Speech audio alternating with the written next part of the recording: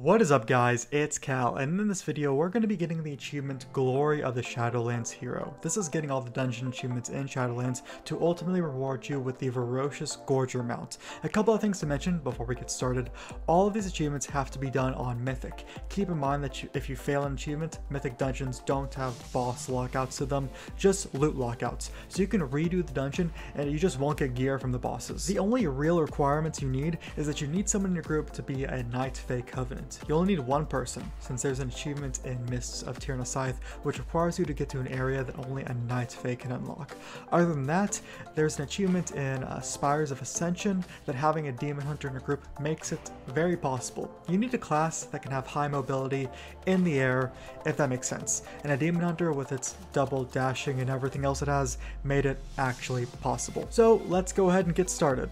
We're going to start our meta achievements Journey and Bastion with the Necrotic Wake dungeon. The first boss in this dungeon does not have an achievement, but the second boss, Amarth the Harvester, does. It's pretty straightforward. You want to come to the opposite corner of the boss area before pulling the boss and have someone in your group click on this Grizzly Curio. It's kind of hidden by all the shrubbery, but only one person in your group has to click this and it will spawn a Grizzly Colossus. And you probably want to DPS this dude down to around 30% health. The only thing to look out for with him is his rasping screech ability. Just make sure it gets interrupted. So once he's at about 30-ish% health, then go ahead and pull the boss. Once the boss has been engaged, go ahead and kill the Colossus and just tank the boss over his body. Don't worry about doing any DPS to the boss really, because Amarth is going to cast Final Harvest, which will suck up the life essence of the Colossus, heal to full, and gain a buff called Bountiful Harvest. This just heals the boss for 1% health every 4 seconds and increases shadow damage done by 25%. So just take out the boss once you see he has his buff and you should be good. Next achievement is called Surgeon Supplies and it's on the following boss. Now there are 2 barrels of spare parts on the opposite corners of the boss that your group wants to look at first, 1 barrel in each corner. Once Stitch Flesh's creation is pulled by your tank should pull that abomination within 40 yards of one of those barrels, and everyone in your group should stand in front of the barrel. The abomination is going to cast Meat Hook on one of your party members, and they need to run over and stand in front of the barrel with no one else in its way. Now keep in mind that when the Meat Hook cast from the boss finishes, the Meat Hook to location is locked into place, so the party members can move out of the way as the hook flies towards the barrel. It will break the barrel, a bunch of small guys will come out of it that your group can just AoE down, and yeah. So just keep in mind that the Meat Hook has a 40-yard range, which is why I said bring the abomination within 40 yards of it. But anyways, do the same thing with the other barrel, then down the boss for your achievement. Now for the final achievement of this boss. Ready for rating 7. This is a personal achievement, so as long as you do it, you, personally, will get the achievement. During the Nalthor fight, you have to dodge the Comet Storm, Blizzard, and Frozen Bind abilities that the boss has. Now if you're going for this achievement for everyone in your group, it does make it a lot easier if every DPS in your group is ranged, but it's of course not required. If you do have all range, then you want to start the fight off with all of your DPS and your healer in the 4 individual corners of the boss arena. So what do these abilities look like? So Comet Storm is cast by the boss on everyone, and it spawns a series of small swirls under people's feet. Once this is cast, everyone in your group needs to keep moving. You can move in smallish circles around your corner of the arena to dodge it. Frozen Binds is an unavoidable ability that is cast on anyone in your group, except the tank. It will root you for 30 seconds, but it can be dispelled. Now if this is on you, you won't fail the achievement, but if anyone is within this giant blue circle around you when it's dispelled, then they will fail the achievement. So this is why your group is spread out in 4 different corners. Just make sure that if you do have a melee that gets it, that your tank gets out of the Frozen Bind circle before it's dispelled so they can get the achievement. Now throughout this fight, depending on how fast you kill the boss, some in your group will be ported down to the side of the platform. In fact, I think it might be % based actually, but when they're down there, they have to run to the end of this small gauntlet and click on a Kyrian to free them, and then get flown back up to the platform, all while dodging blizzards. The blizzards are giant swirls. You really can't miss them. So if you're down there, dodge all the swirls you can. So the goal really is to DPS the boss as fast as possible, because once the boss dies, everyone who dodged all 3 of those abilities will get the achievement. Next up, let's go to Spires of Ascension. The first achievement here is called Goliath Offline. It's from the 3rd boss, or Freon. probably said that wrong. So the setup for this achievement is to clear all of the trash in this room, since the boss has to be dragged around it, and you don't want to worry about trash during the fight. There are these 3 Shattered Devastators located around the room that need to be activated and killed. So once the boss is pulled, you'll want your group to stand on one of the Shattered Devastators for the boss's Imperial Ordnance ability. This puts blue arrows over everyone's heads. It will drop puddles around the Devastator. Make sure to get out of those puddles, of course, or you'll probably die. You all don't have to be right on top of each other, just make sure that the puddles are all touching the Devastator. Once the boss reaches 0 energy and recharges anima, the Devastator will become active, and your group has 33 seconds to kill the Devastator before it becomes inactive again. If that does end up happening, you didn't fail the achievement, you just have to go through another cycle of empowering it. Anyways, kill the Shattered Devastator, bring the boss over to the next inactive one, do the same thing, repeat a 3rd time for the 3rd Devastator, and GG. Kill the boss for your achievement. Next achievement is off the last boss, Devos, and it's called Experiential. So this achievement was actually kind of buggy for us. So how this goes is that when you engage the boss, you can look up and you'll see Kyrian and Forsworn fighting. Each time the boss does an abyssal detonation, a Kyrian in the sky will die. Now how we did this achievement is as soon as the first abyssal detonation went off and everyone stood in the bubble, we had a very fast person run out, after the detonation of course, and jump off the cliff, off the arena. This will float you up to the sky and you'll get slow fall and you can land on one of the glowing blue spears. Once you do, your UI will change and you need to throw the spear at Devos. I made sure to do this before her next abyssal detonation so I didn't die, which did cut it close. Now you have to do that 5 times for the achievement. Now the most important thing to look out for is the Spear of Duty debuff that she now has. This shows that you did hit her with it. This will stack up for every Spear of Doubt you hit her with. Now this achievement can be done in phase 2 when there are no abyssal detonations are happening and she's flying around on the front side of the platform, but I just found this to be harder to hit her, honestly, and occasionally when I did hit her with it, she just wouldn't get a stack of the debuff, hence it being kind of buggy. So I always attempted it during phase 1, which she does have multiple phase 1s during the fight. Now you do only get 5 spears, so if you miss one, you do have to restart. Also the spears do have a timer in which they despawn, it seems like. I'm not exactly sure what it is, but we did an attempt where we tried to turtle the boss for all 5 Spear of Duties to be there, so we could just do one after another, and so we could also get multiple people doing them at a time. But when we attempted that, some of the first ones actually started to despawn. Also, for some reason, when our tank attempted it, Devos wasn't getting the Spear of Duty debuff, regardless of our tank hitting her with it or not. So that's another reason why it was kind of buggy. But as long as one person in your group sees that she has 5 stacks of the Spear of Duty debuff, then your group is good to kill her for everyone to get the achievement. The last achievement in the dungeon is called I Can See My House From Here. So once Devos dies, there are these wings that pop up. Once you click the wings, it will propel you forward through an orb, and you'll be gliding through the dungeon. To get this achievement, your group needs to get all 5 orbs within 1 minute, but there's a catch to this. So as you just saw, when I clicked the wings, I flew through one of the orbs. Going forward a bit, you can see 3 of the other orbs, and then the last orb is near the entrance of the dungeon, on top of this pillar. Now getting to this final orb actually takes just over a minute, so the setup for this achievement is having one person click the wings. It does propel them through one orb, but they should just make their way to get into position through this 5th orb. Now you have to wait roughly 2 to 3 minutes because at this point the first orb will actually respawn. So if you do fail the achievement, all you have to do is wait for the orbs to respawn, which takes like 2 to 3 minutes. So once you have one person in place to walk through the orb closest to the dungeon entrance and the first orb respawns, everyone else in your group should click the wings to float around and grab the other orbs by just floating through them. Once the wings are clicked by your party members, the timer starts since it already propels them through the first orb. So whoever is by the dungeon entrance orb, which is me, can go ahead and just walk through it once they've clicked the wings. So like these orbs don't have to be gone in any particular order. And then one person goes through the right orb, one person goes straight down the center for that orb, and one person goes through the left orb. The thing about the left orb is it doesn't seem like you can actually just normally get it through conventional means. It seems to be way far out there. So we had our demon hunter go through it, and with the double dashing and vengeful retreat, the orb was much easier to get. So if anyone had another class go for that orb, let people in the comments below know what abilities they used and what class it was, so it's easier for everyone. But once all 5 of those orbs have been walked through within 1 minute, everyone in your group will get the achievement. Next, we're going to head over to Ardenweald in Mists of Tyr and Scythe for the Hooked on Hydroponics achievement. This achievement requires at least one person in your group to be Night Fae. You really only need one Night Fae person, but having multiple obviously doesn't matter. So before you get to the first boss, there's a pathway to the left that only a Night Fae person can open. Once it's open, there's a bunch of mushrooms around the area that people can click on for buffs. The green mushrooms give a DPS buff, and the purple mushrooms give a stamina buff, but those aren't for the achievement. In this small area will be some Hydra seeds on the ground.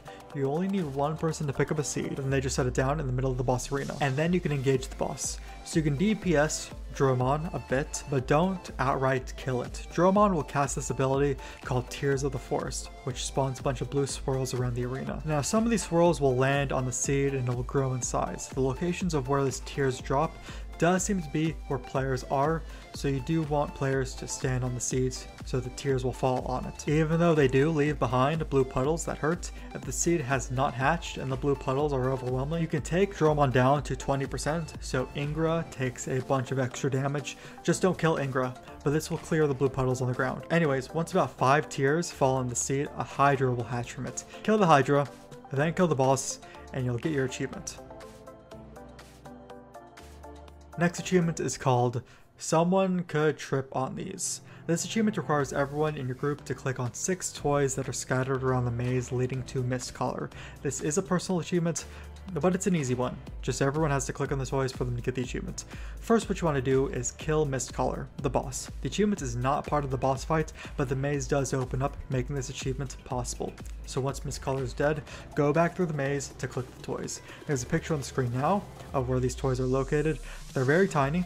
There's a super happy fun ball, a creepy doll, some bedtime stories.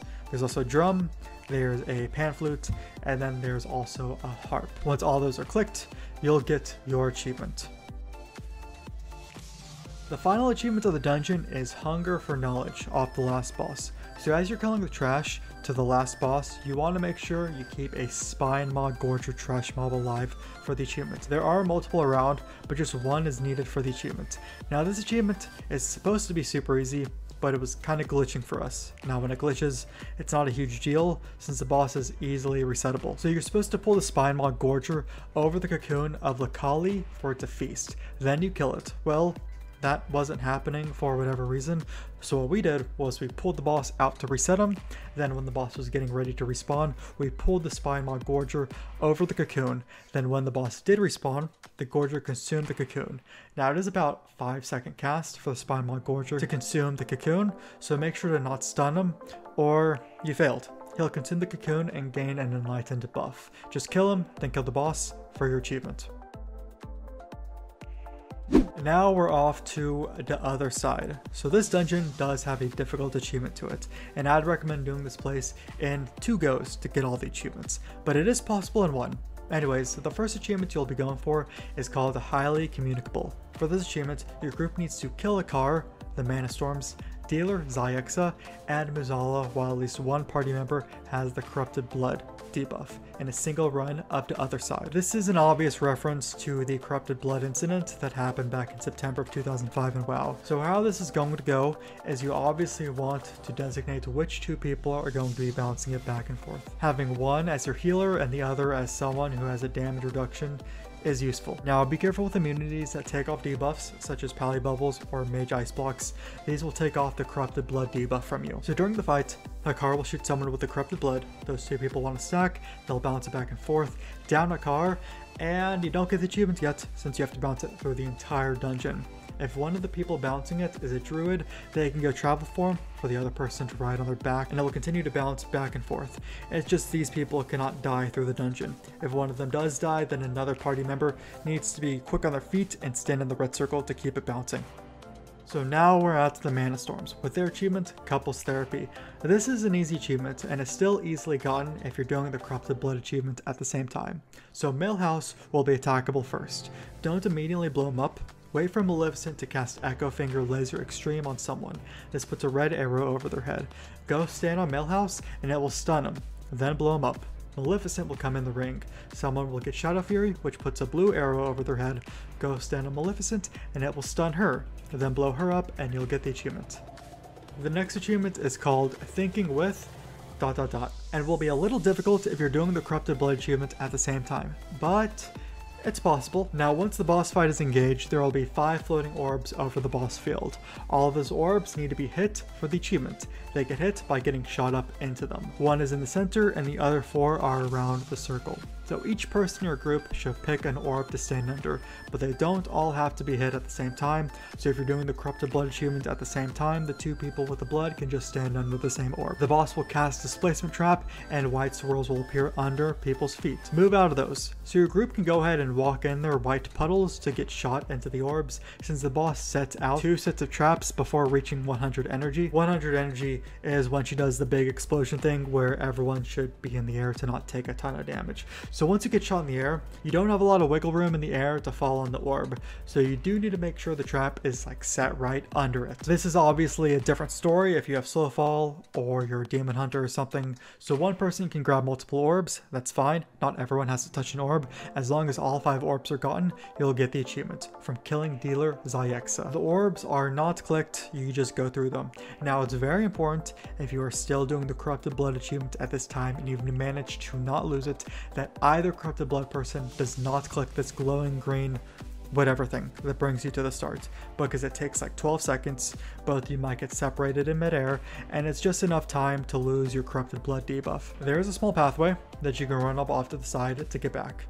And then we have Muzala, which doesn't have an achievement specifically for him, but you need to kill him, your Corrupted Blood people still alive, to get highly communicable. It's just very important that they stay stacked and they take the same portal to the totems when it comes that time. Kill Muzala for your highly communicable achievement. Now we're going to head over to Maldraxxus to the Theater of Pain. First achievements being 3 choose 1. This requires you to kill the first boss 3 different times, but you need to kill each member of the trio last. It's pretty easy and straightforward. Just do the boss once, killing one of them last, exit the dungeon and reset it, then do it again, killing a different one last, then walk out, reset it again, and kill the third last. It's a good thing this boss has very minimal trash leading to it, but once you've done that, you should get the achievement. Next achievement is Fresh Meat, which is off Gore Chop. So before the boss is pulled, you can see 2 meat piles at opposite corners of the room. The boss needs to be dragged over them, and you just have to wait for him to cast his Tenderizing Smash, which is a big brown circle. He'll destroy the meat pile, bring him over to the second one, and do the same thing. Kill Gore Chop for your achievement. Then the final achievement in this dungeon is Royal Rumble. So your group has to defeat 2 ghostly contenders during the fight, then finish off Mordretha. So first step is to get Mordretha down to 50%. Once you do, you'll see 2 ghostly contenders out in the audience that you just want to select one and type /challenge, and it will run into the field. Only one person has a type /challenge on it. You can pull both if you feel like you have enough DPS for that, but keep in mind that they do have an interruptible fear ability. This is being recorded at the beginning of the expansion, so we just took one at a time. Now, something to note about this achievement is if you do end up failing it, any contenders that were still alive by the time your group died will still be alive in the crowd when you start up the boss again. So you can just pull that alive contender at the start of the fight and challenge another contender when the boss gets to 50%. I'd honestly type /challenge on that first contender still, just to be safe. I don't know if this will get fixed in the future, but this is how it is currently. Anyways, kill 2 contenders and down the boss for your achievement.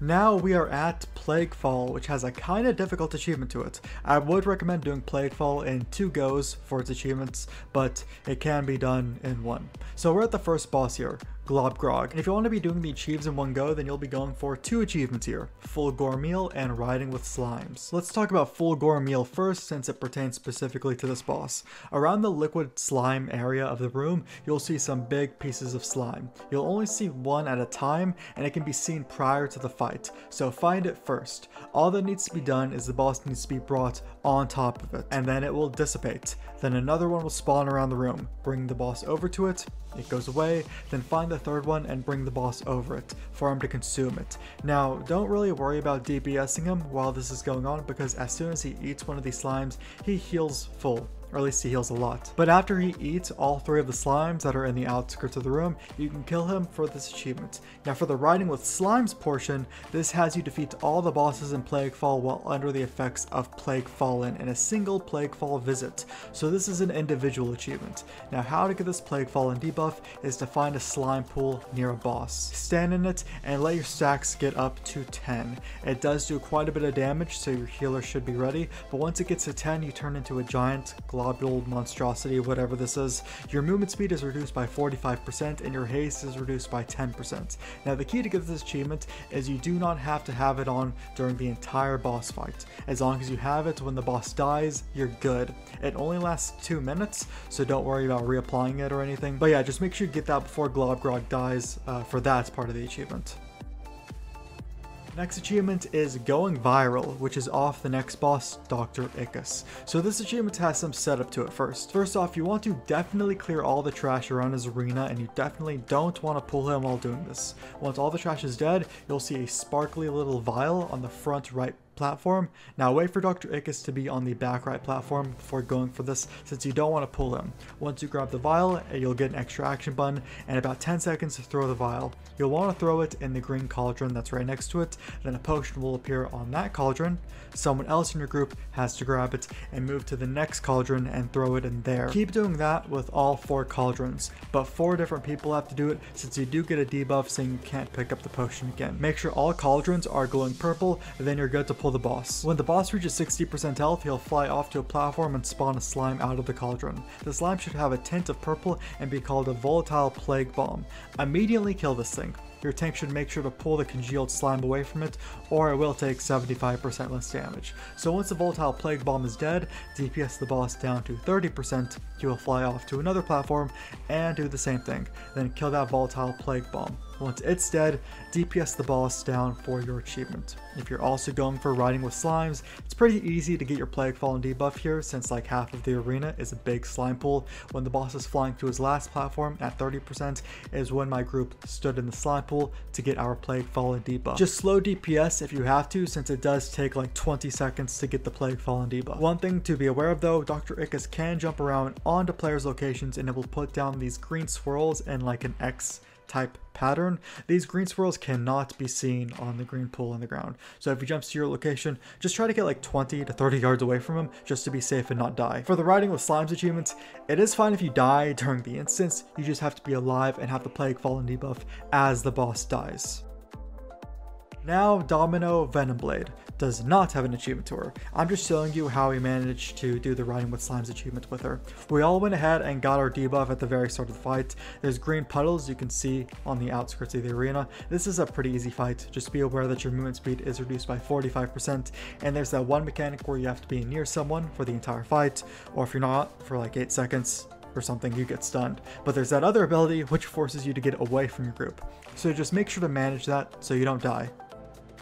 Then we had a Margrave Stratoma, which has no achievement specifically for her, but we are doing the riding with slimes achievement here. So this one was pretty hard for our group, mainly due to the fact of our gear level and this being recorded at the beginning of the expansion. Our average item level was probably like 175. So the only place here to get the Plague Fallen debuff is the area where you jumped down to. The slime around our arena will not get you Plague Fallen. In fact, it's even more deadly and it will kill you. So if everyone or whoever in your group is getting Plague Fallen, stand in the slime at the very start of the hallway. You also don't have to have everyone in your group with the Plague Fallen, by the way. Not sure if I mentioned that earlier. Like, we got it for 2 of our members in one run and the other 3 in the next run. Once you've got Plague Fallen, use all speed increases you have to make it to her room and kill her. Biggest thing to keep in mind are the tentacles. No matter your DPS, you'll have to deal with them since she goes into her invulnerability phase at, I think it's like 65 and 35%, something like that. Use speed increases to dodge them since you move 45% slower, since getting hit by them does hurt. Anyways, kill her for your riding with slimes achievement. Then finally go over to Revendreth to Halls of Atonement for our next set of achievements. Picking up the pieces is the first one here, and it's off the first boss, Halkias. So the thing about this achievement is it currently makes no sense. I mean, you can read the text on the achievement on what you're supposed to do, but not even that seems to be entirely correct. I mean, the criteria for the achievement doesn't even spell the boss's name right. So I'm going to go ahead and show you what my group did, which is what I'm pretty sure is intended, but it still got us the achievement. So to activate this boss, you have to kill 3 shards of Halkias. Now, they were all on these circular platforms, so you need to bring the boss over to those circular platforms. So make sure a lot of the trash is cleared, bring him around the beginning area of the instance over these platforms, and you should be good once you kill him. Next up is Breaking Bad off the next boss, Echelon. So through the fights, he'll spawn these undying stone fiends. He spawns 6 at a time, and your group needs him to shatter 18 of them with his stone shattering leap ability. So you can go about doing this in a couple different ways, depending on the gear level of your group. If you have a lower gear level, you can actually kill the undying stone fiends, each group at a time when they come out. Just make sure they're clumped up when you kill them, because they actually won't die. They just turn to stone and become unattackable. You just have to make sure that if you do this, that whoever has the stone shattering leap on them gets far away from them, since it will break them if you're close. Alternatively, you can wait for 4 groups of them to come out, which is a total of 20 stone fiends. AoE them all down at the same time, and whoever gets stone shattering leap on them, go stand on the big pile of them, and then the boss will break them all, kill the boss for your achievement. The final achievement in this dungeon is nobody puts Denathrius in a corner. So first thing that you want to do is you want to DPS the boss and get him low. Like as low as you can without killing him. Try to do like sub 20% while saving Heroism or Bloodlust. We did ultimately get him to like 4% before finally killing him for the achievement. So once he's very low, you want to pick 3 corners of his arena and have your DPS and healers stand in them. I'd recommend not going right up against and hugging the corner, since when he smashes the statue into you, you could get stuck and you'll die. But anyways, that's what you want to wait for. Lord Chamberlain will pick up his statues and smash them into players, and you need 3 of them in different corners. This does have some RNG with it, since he can grab one from one that's already in a corner and just bring it to another corner. But he does do this ability pretty frequently, which is why it's important to get him as low as possible. Once 3 statues are in different corners, blow the boss up for the achievement. Now for the final dungeon, Sanguine Depths. The first achievement is off the second boss, Executor Tarvald, and it's called Residue Evil. So this one can be a little finicky. First, what your group wants to do is kill all of the trash around the ring where the boss is. This is because he has to be dragged around the entire ring.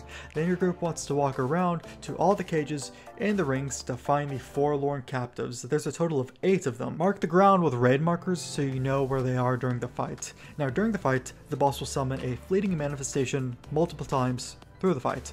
Once this ad dies, it leaves behind a reddish black puddle on the ground, which is needed to kill the captives. But the longer the ad is up, the bigger the puddle is. So what has to be done is the ad has to be dragged to one of the cages with the forlorn captives and needs to stay alive till it has like 80 energy, then it has to die. So its puddle is big enough to kill all of the captives in the cage. There should be a total of 4 cages, by the way.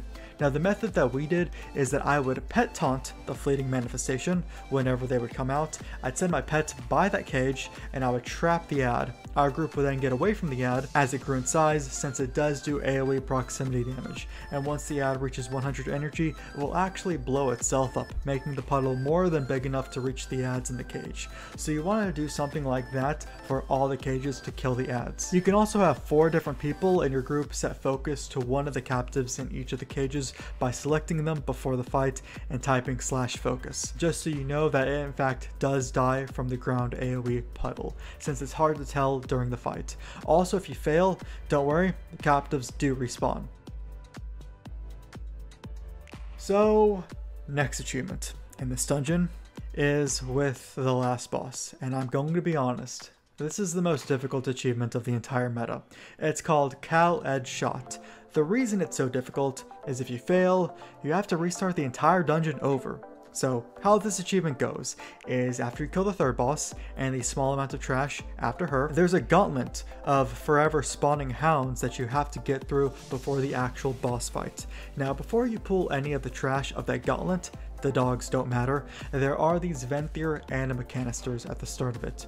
You'll want whoever in your group is going for the achievement to click on an anima canister. Now I warn you, it does put a forever lasting dot on you that does about 2,000 damage every 3 seconds, and if that person dies, then that person cannot get the achievement for the rest of that run. So it's recommended to do this in multiple instance runs, have like 2 people grab the canisters in one run, then the other 3 in the second run. It is a personal achievement, by the way. Or, I mean, you can do it however you want to do it. Or if you're geared out to the wazoo, then all 5 of your group members can grab the canisters. But anyways, once the ads are aggroed, the canisters in the back will then break, so no one can then grab one after the fact. Make it through this gauntlet without the people going for the achievement dying. Make sure that whoever grabbed the Naru shield, whatchamacallit thing, uses it every time the boss starts to cast Gloom Squall. So once you make it through the gauntlet, now you're on to the boss fight. So how this is going to go is that to the left of the platform, kind of far off to the left, you'll see an empty Venthyr canister way off the side. It's kind of like hanging. You'll need whichever person is going for the achievement to stand on the left side of the platform, lined up with that canister.